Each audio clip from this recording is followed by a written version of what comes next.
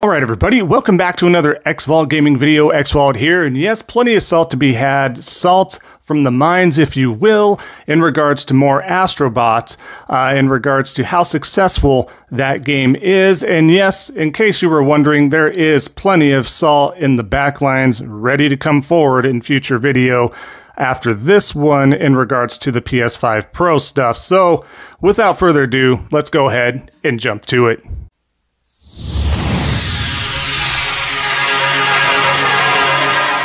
Right, so like I was saying, what we're going to do is get right to the salt here. This is going to be in regards to AstroBot, because in regards to the salt, folks, I don't want anybody getting a pass from this stuff, and I know there's a lot to get to, and yes, we're going to get to the PS5 Pro salt as well, and some other thoughts about that as well, but in a future video here. But for now, again, we're going to hold some folks accountable. We're going to start off here. There is a response to Paris, by the way, as you can take a look here.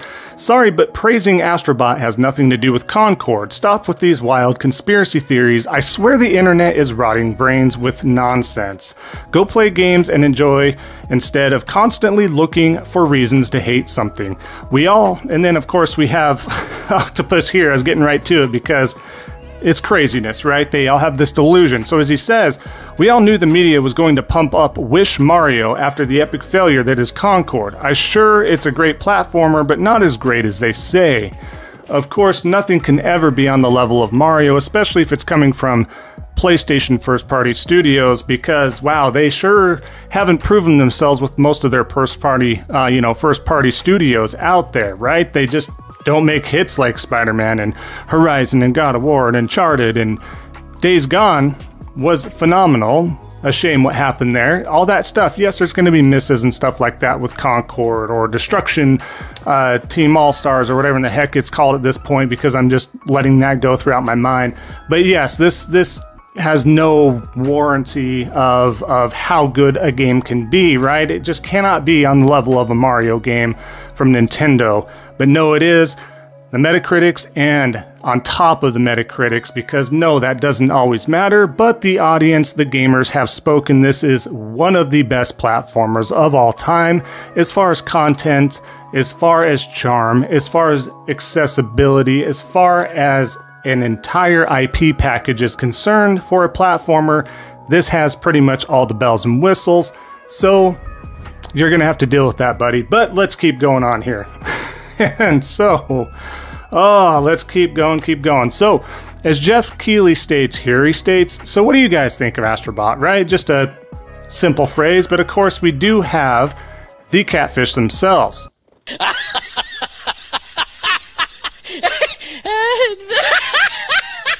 Now, the catfish themselves stating in response to that, every masterpiece has its cheap copy, and of course shows the Super Mario Odyssey Metacritic score at 97, deservedly so. I really and thoroughly enjoyed Mario Odyssey in my time with that game, and but what is an Xbox catfish fanboy doing showing Mario here? So you have to do a dig here, because you're upset because Microsoft can't do anything with their IPs. They assuredly cannot create something for a new sequel or a new entry for the Banjo-Kazooie franchise or IP, right? They can't do anything in regards to anything they own, so we're going to bring up Mario from Nintendo because that's what they do. Much like they love to bring up Halo from 20 years ago and that Metacritic, but here we go. This never ends, folks. Now, the big fraud themselves, Gaming Profit NYC here, as we can see, Xbox Series X graphics versus PS5 graphics, and then showing Hellblade, a 5-hour walking simulator versus a platformer that is having a graphical style all on its own. But wow, I don't think Hellblade 2 has, at this point in time, since it's not on PlayStation yet, keyword yet, doesn't have the DualSense capabilities that you would have on an Xbox controller, as well as other bells and whistles that could come on the PS5 side of things, right? In regards to possibly what? A PS5 Pro, in regards what it could do as well, and maybe get rid of that 30 frames per second along with that 4K fidelity there, right? But on top of that, I mean, how asinine is that? One is a straight up, you know, aside from those differences, right? We have a straight up comparison of basically, I'm going to say it is a walking simulator. This is the complete definition of a walking simulator experience in a way of what you're doing. Great story. I think the story is just fine for its short showcase. But you're doing something in that regards to that type of genre in regards to a fun 3D platforming game. Last I checked, Senua is not jumping around on bouncy pads. Senua is not jumping around on anything whatsoever. Some climbing, some crawling, some walking, stuff like that. But two different games, but that's the W that they're clawing for. That's the hole that they're digging from, is trying to find some sort of relevancy here, but it is pretty pathetic as we can see here. Fantastic right here. Now, this is a big one here from Reasons I'm Broke. This is great. A little bit of a novel here, but stay with me. Now, let's get on my reading voice here. The AstroBot game on PlayStation 5 prioritizes style over substance, resulting in a lackluster experience. Despite Astro's status as a PlayStation mascot, the game feels more like a nostalgia trip than a fresh adventure. The platforming levels are repetitive and lack the creativity that made Astro's playroom charming. Cameos from past PlayStation characters seem more like corporate nods than meaningful additions, although the game features impressive graphics and makes good use of the DualSense controller. Good use. The gameplay mechanics are shallow and overly reliant on familiar formulas. Ultimately, AstroBot falls short of innovation and fails to build on its predecessor's potential, making it a forgettable experience. Yeah, that's completely in the opposite direction there. I don't even know what they're pulling from here, but we'll start from bottom to top here real quick. But forgettable experience, I think this experience is going to last quite some time. There's going to be free DLC. Everybody can't stop talking about this game, even at the time of recording here. This is going to go down as a major hit, as well as a family fun and friendly game as a whole. This should probably, I would think, sell hotcakes around holiday times for your kids and for your family and anybody who wants to jump in. The DualSense alone, if you have not experienced it in a game like this, much like Astro's Playroom, is just on a completely different level. I can't imagine playing on anything other than a DualSense, especially when games take full advantage of it, like, you know, AstroBot, of course. But yeah, just the cameos being a corporate nod. I mean, yes, let's not celebrate the past and generational IPs that have come across every generation of PlayStation. I think that's been fantastic. Why would you not make some sort of tribute in a way and, you know, some sort of an icon-like series? I mean, this has legs. It's going to go on for miles and miles. This is not the last that we're going to see of AstroBot with how well received it's been across. It's a media darling. You name it, but this is all just a pure paragraph or essay of pure copium. Craziness, but you know what? He's not done here. So Reasons I'm Broke Again continues. So now they got to relay it to something else. This is the delusion and what they're trying to do. Now, folks, social media, and especially X, formerly known as Twitter, is not a real place. So if you ever do go through the dump site that it is, just know, as loud as the people are, this is not real life. Real life is what you see and what you make of it with actual data and statistics. But let's continue here. Sony stock took a hit as investors reacted to disappointing sales of AstroBot, a game that generated some excitement before its release. Reports indicate that the game has sold fewer than 75,000 units and is currently out of the top 10 spot on the US PlayStation Store, falling short of expectations for such an anticipated title. First of all, it did not drop out of that, by the way, and especially at the time that this was posted. And on top of that, the stocks dropping had nothing to do with PlayStation whatsoever, so just keep those two things in mind first. Investor projections had estimated sales of at least 500,000 units. I don't know where he pulled that from, including pre-orders, so this performance is well below anticipated. Again, at the time that this was posted by him, we don't know what it really sold, especially in regards to digital, right? The lackluster reception has raised doubts about the game's future impact and Sony's ability to regain momentum in competitive gaming markets. So completely all false here. So more delusion, more loud mouths. This is what I'm talking about when you go across social media and you're getting it from certain other channels or you're getting it from other people, right? You know, I do pride this channel and myself into being factual and honest with y'all. And some stuff, if it is opinion-based, I will mention that it's opinion-based, but this is absolutely insane. This is on the levels of GOAT Gaming insane, so I don't know where this guy kind of came from. This is the first time I featured him on this channel. But I thought we should take a look because they just have to downplay everything, right? Just everything Sony. Nothing's even going on with Xbox. Nothing's even going on. We're featuring Xbox and Xbox fanboys on this channel because of the delusion. But there's nothing going on with them right now. Absolutely nothing. So they just don't like to see any success stories here. And that's what we're seeing right here. So, you know what? Speaking of GOAT Gaming, I felt like we should feature again. As we can see... Breaking, Sony stock crashes as word of AstroBot not selling well gets to investors. See the similarities here? AstroBot, according to We Are Circana, and he tags everybody, right? I don't know how he doesn't get community noted more. I do know, but I also don't understand how it's not sticking. Has not sold 75K units and sits at number 14 on the US PlayStation Store. E-Trade said, E-Trade.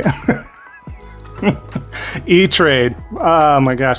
Investors were expecting at least 500K units with pre-orders today. So a lot of similar numbers, and probably, you know, the previous gentleman, The Reasons I'm Broke, probably borrowed a lot of this and expanded upon it from GOAT Gaming's, you know, nonsense posts that are not ones ever factual.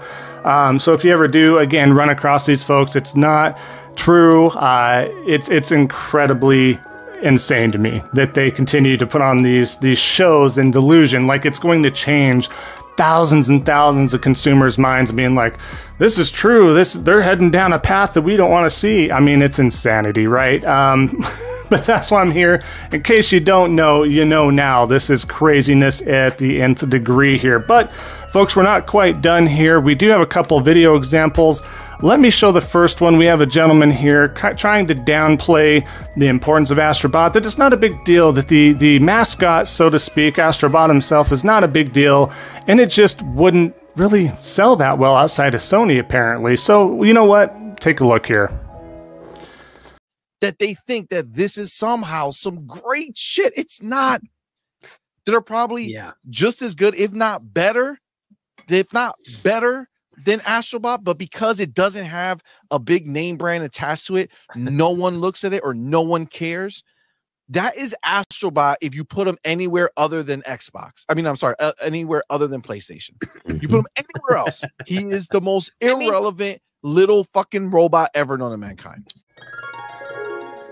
I think the point is that, like, engagement will exist if the game is good. And right now, Redfall was put up to a current level that it is good. It's good. I had a blast playing it when it was 30 FPS on the console.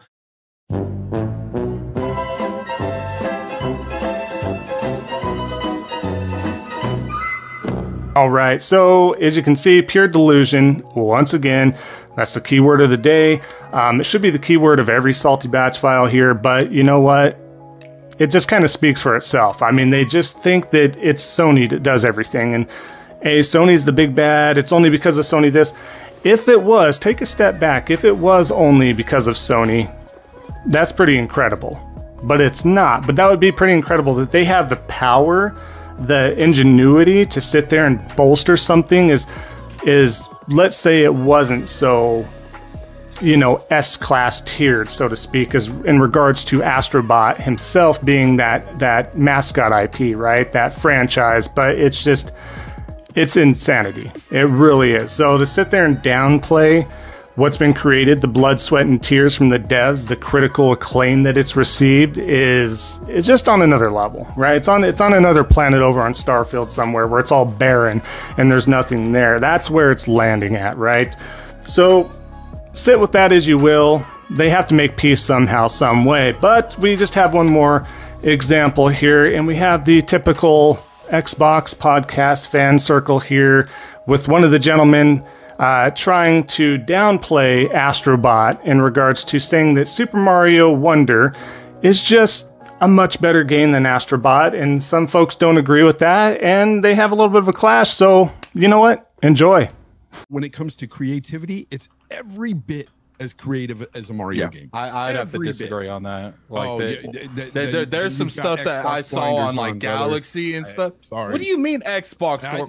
Just because I disagree with you, you got to say some stuff like that. Addict. No, we're going to talk about that, Bonds. It's Just very creative. because I I wish said I could Mario spoil has some more things. in-depth mechanics, you have to say some stuff like that. Because it doesn't. It factually doesn't. right, they both have equally the amount of creative mechanics and stuff within the games. Did you play Wonder in this game? Yes, I played Wonder. I played Wonder with my kids. I played it.